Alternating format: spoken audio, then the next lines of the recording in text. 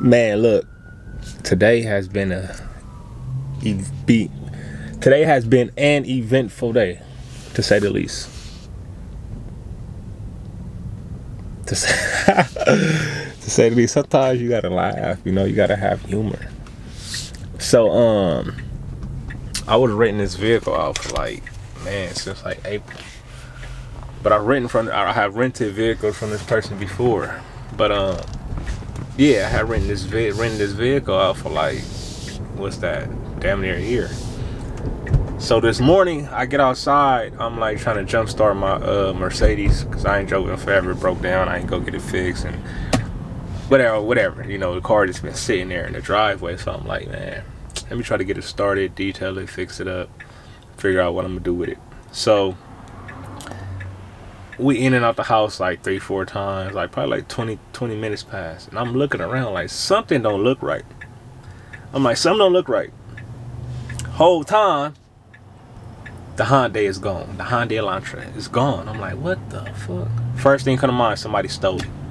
Somebody done stole the damn car. That's the first thing came to my mind, right? So I'm like, okay, let me file a report, you know, let me hit up the guy, let me call him. I'm calling. I called him about 20 times, text him like somebody stole the car. You know, it's parked right here. No, it came out, it was gone. You know, I'm like, can you track it? You got a tracker on it, I know. Can you track it? Calling, he not answering. So I tried to file the report.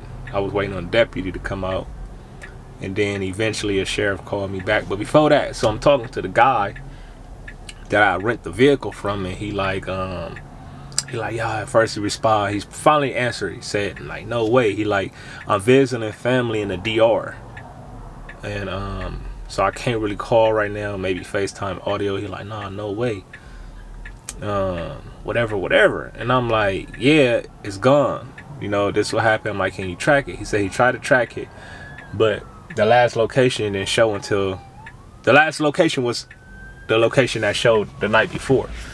So basically it didn't show him an updated location. So he like, I don't know, maybe they, you know, took off the low jack, whatever. And I'm like, yeah, that's crazy. So I'm like, yeah, I don't know. Did he telling me about a situation to where somebody had stole one of his other vehicles? He just texted me back to back about how that situation went. And I'm like, man, that's crazy. Yeah, I didn't know people could do that, whatever. You know, talking about they made a fake pink slip registration, whatever, and sold the vehicle. Like some crazy stuff. So I'm like, damn, that's wild. So he just texted me nonstop about that, and I'm like, oh. So finally, like 2 hours later, a sheriff's called me back. Like, mind you, in the midst of all this, we calling all of the tow companies, giving a license plate, VIN number, trying to see if they found the vehicle. We calling all around. Nobody has no record of towing this vehicle. So I'm like, it's 3 options. A thief with a tow truck came and stole the car, right? A thief with a tow truck came and stole the car. It was repossessed. Wait, what was the other option? Somebody stole it. Was a thief with a tow truck came to the car, stole the car. It was repossessed. Those are only 2 options, you know. Well, the first option was, I forgot. Anyway, so I'm like, those are only 2 options. And the sheriff called back like, yeah, so did you guys, because at first I didn't have a license plate number, so I found it on the picture. So I found it and I gave it to the sheriff. They called back and I gave it to them. They checked their system. Tell me why this car got repossessed. So the guy I was paying said he was paying the person who car the name is in, supposedly. But mind you, him and his partner, they have a fleet of vehicles. It's not like they only had one car they was renting out. You know, I've been dealing with him for 3 years. I want to say 2-3 years. I done rented about 3 vehicles from him. So, you know, it's actually a bit his business. Him and his partner, whoever, has multiple vehicles. So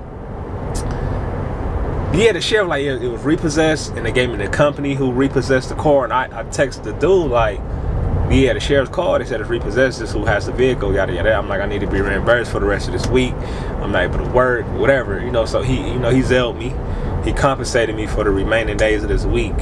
And he just like, wow, like, no, I pay this person, you know, it's the car's in this person's name. I pay them, and I'm trying to get in touch with them. I can't get in touch with them. They went to Mexico. Maybe they'll be back, whatever. I don't know if they're back. I'll be back Sunday. Just yeah. So I don't know what happened, honestly. Luckily we didn't have nothing too valuable in the vehicle, but it didn't get stolen, it just got repossessed. So I'm sure we could get the items out.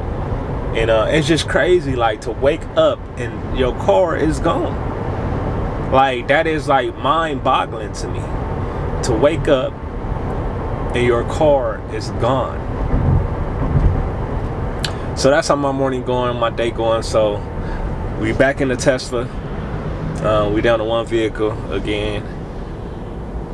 We'll figure out, I don't know, like, if I'm gonna rent from him again when he get back Sunday, get another vehicle from him, which I think I should get another car from him, or I think there's something fishy going on, or what?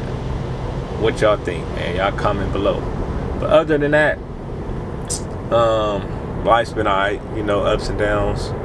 As usual, you can't avoid them things. And Happy New Year, you know, first and foremost. Well, not first and foremost, I've been talking for like 7 minutes. But Happy New Year. I hope y'all brought it in safely. You know, I hope y'all brought it in with the people y'all love. I hope that you have new goals and understand that no matter what happens in life, you got to keep going, man, one day at a time. You know, we don't know what's on the other side.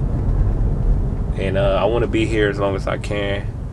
You know, I have tough days just like the rest of us. So I understand how hard and how tough things can be, especially around this time of the year. December is a tough year for a lot of people. But, man, y'all stay strong. Keep y'all head up. And, yeah, man, I'm going to keep y'all with me for the rest of the day. Try to get more vlogs out for y'all, man. I want to get back in front of the camera, man. Reaction videos, vlogs, pranks. I just want to get back in front of the camera. I think it'll help me mentally. You know, I done built up this YouTube channel with reaction videos to over 40,000 subscribers. I don't want to feel like I'm taking that for granted. So I'm going to get back to the K-pop reaction videos. I kind of want to make a whole new channel for that. I don't know, but I'm figuring it all out, man. I'm not perfect, you know, and I'm not going to try to perfect my creativity. You know, however I'm feeling, that's the type of content I'm going to make. Of course, I want y'all to let me know what y'all want me to see. You know, mukbangs, reaction videos, whatever the case may be, man. Y'all just talk to me, let me know, because I wouldn't be here with this amount of subscribers. I wouldn't be motivated to upload and do videos if it wasn't for y'all.